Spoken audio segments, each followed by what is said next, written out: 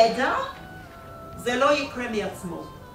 וזה גורמים שונים, כי יש נתונים מהמעבדה, יש נתונים מתחזוקה, תחזוקת ציוד, כמה פעמים יש לנו תקלות, מה קורה כאשר אנחנו עושים תחזוקה מונעת. תחזוקה מונעת, כולם אומרים, איזה רישומים אנחנו צריכים? הם באים, הם מחליפים חלקים וזהו.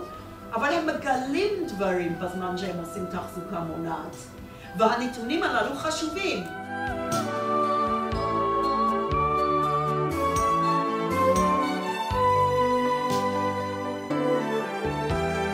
כל מה שאתה צריך.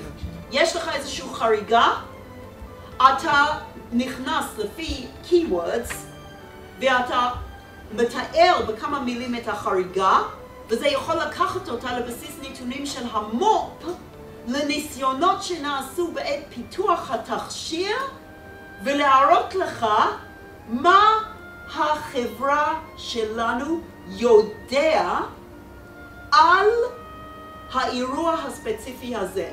ותאמינו לי שאם היינו מנהלים את הדברים באופן כזה, אנחנו היינו חוסכים כל כך הרבה כסף לחברה, שאי אפשר לתאר את זה, פשוט אי אפשר לתאר את זה, והיינו מפחיתים שונות, כי היינו מהדקים כל הזמן את התהליך.